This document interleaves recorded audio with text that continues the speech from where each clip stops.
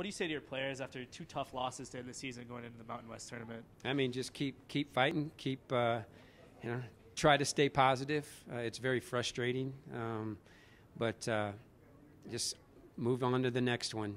Try to get some excitement in our minds heading into the tournament. Proud of how they defended. Yeah. I'm proud of their toughness there and how they executed the game plan. But we just, too many deficiencies offensively. Finishing at the basket, whether it be free throws, whether it be three-point shooting, we just have struggled there a lot of the season. Yeah. Andy Brady getting in foul trouble early in that fourth quarter. What does that do to your game plan going into the fourth quarter? Annie is somebody that she plays with a lot of courage, and she really plays to win. Yeah. And she's somebody that's not afraid to take shots in late game and that sort of thing. So you don't want her sitting on the bench. Leah came in and did a nice job there in the fourth.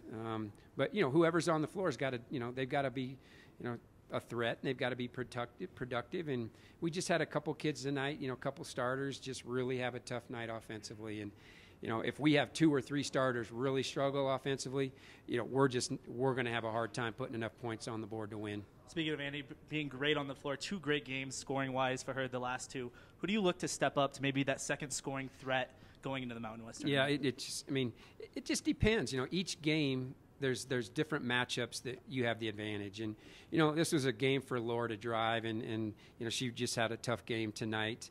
But kids like Tori, kids like Jamie, kids like Laura, they're all capable scorers.